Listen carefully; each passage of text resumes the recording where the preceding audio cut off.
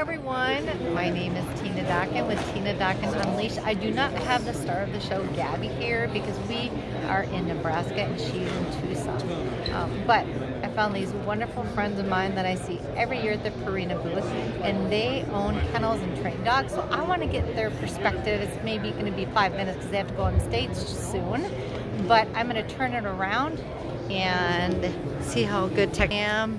All right, you guys, explain what you have your kennels. Tell me all about your kennels, first of all. So we run training kennels out of northern Oklahoma. We take a couple of different classes a year and train just pointing dogs. Okay. That is our specialty. Great. And you don't want to add to that at all? Exactly. But you also have kids, though. Talk about you have two twins. You have twins, which makes two. So talk about your twins, too, because people are family. You know, they're going to have family dogs because they have family members, human family members. Right, yeah, we have 8.5-year-old twins, Gage and Raegen, and they are a very integral part of our operation. They're part of washing buckets and cleaning kennels and feeding dogs. They've been feeding dogs since they were able to walk. Yeah. So now our nightly routine is they help feed dogs and they're wearing skates. So it's kind of like Sonic used to be, where they deliver the food on skates. But so if anybody gets a puppy, then their kids need to be responsible for feeding, right? It's good to incorporate the kids in everything. Yep. Good. I had a question in my brain and it flipped off of me. Oh, I know.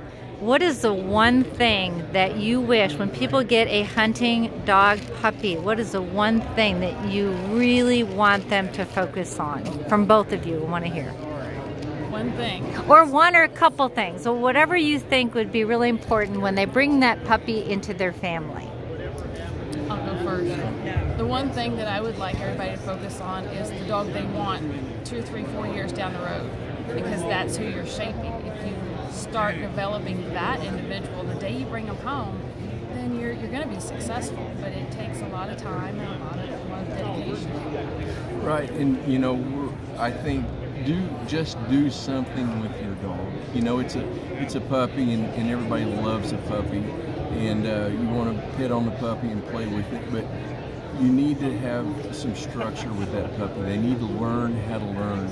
They need to be around environments so that they can adapt and bounce back from situations, learn how to mitigate stress. And the way that you get that is exposure, just having them do something.